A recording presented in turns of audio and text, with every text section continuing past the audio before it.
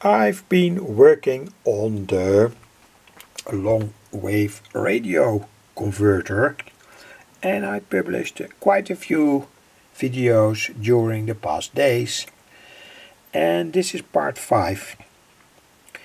And of course it does not rely directly to my earlier videos where I have showed this TRF radio setup. I think it's good also to publish this local oscillator, or VFO, variable frequency oscillator. Made as a field effect transistor. I was not very enthusiastic about this field effect transistor, the BF256A, when I wanted to use it in the front end. And finally I used here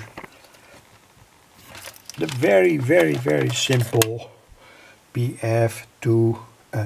BC547B. That's an NPN bipolar silicon transistor in the first stage and the second stage. And when you are interested, go to my earlier video and I will give the link. This circuit made a very good, in my opinion, medium wave TRF radio. But I want to focus now on the first IDs.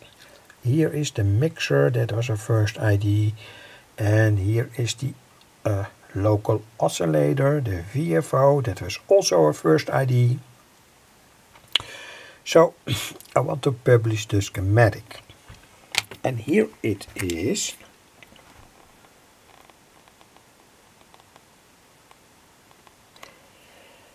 And in fact it is very simple. I also published this circuit earlier on my YouTube channel, though now it was especially made for this frequency band, and it was made with another type of field effect transistor. In the earlier circuit I used the BF245A or B or C. The BF245C had the best properties, but anyway. And now I made it with this field effect transistor, the BF256A. And that's here. Here are the pin connections. And when you go to the World Wide Web, don't you say the BF256 with other numbers. So not the B or C type. Be sure that it is a real field effect transistor. And there is kind of confusion on the World Wide Web about this transistor. But this is very important. Use the field effect transistor, otherwise your circuit will surely not work.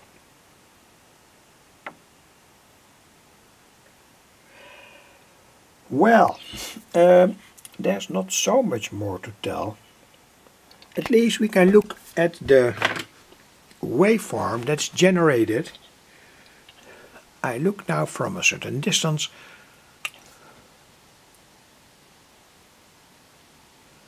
(951 megahertz) to 1.3 megahertz. Sorry, 9.5 kilohertz up to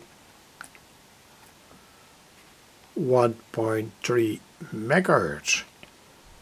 It works very good. It has a very pure waveform.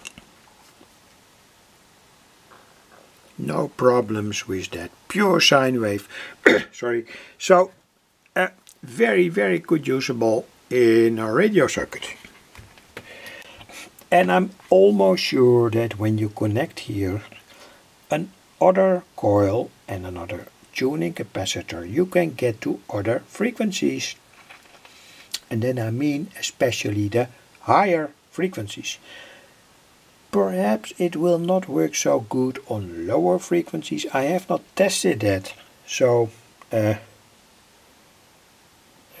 kind of first idea, only a first idea. But for higher frequencies I'm almost sure that it will work as a radio oscillator. Here we have the capacitive voltage divider, 1000 picofarad here,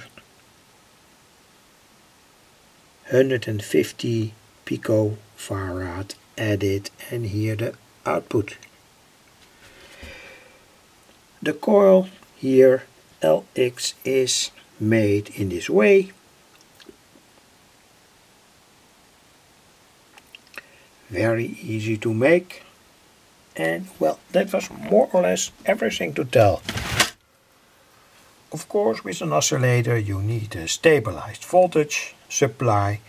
I've made it here with the 951KC-1.3 chip. Sometimes oscillators don't want to work properly with such a 951KC-1.3 chip, and in that case you have to make a classical series regulator with a Zener diode on its base. Normally that's a Darlington, and there are many circuits on my YouTube channel where I have talked about that and explained that, and anyway. So here that coil again that sets the frequency, that's here. And I have quite a bunch of these coils. Important to tell, when you take the hood of such a unit off, and in that hood there is in many cases a kind of ferrite tube. With the help of that tube the coil is tuned, but when you take it all off you go to a very high frequency. Not very high, but a higher frequency compared to the frequency where that coil was made of. And of course when you take the hood off and that ferrite tube off, you cannot tune it any longer, but anyway, could be helpful. And I've done that here, and I tune it now not by the ferrite hood but by the tuning capacitor that's here, and that's approximately 470 picofarad at its best. That's here. So the coil without hood, and here that tuning capacitor, and I'm more or less absolutely sure that you can get to much higher frequencies with this type of oscillator. But important to tell,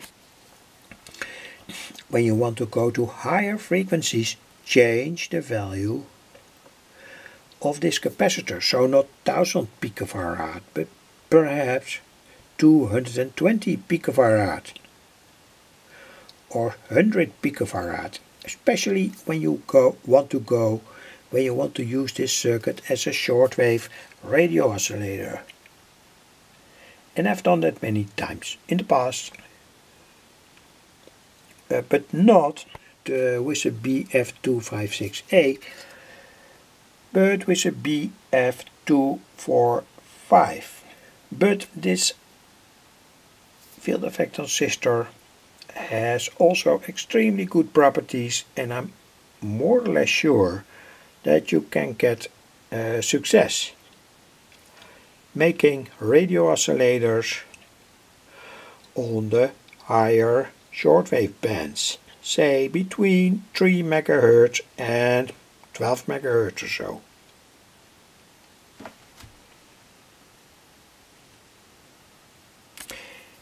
Be sure that it is a field effect transistor.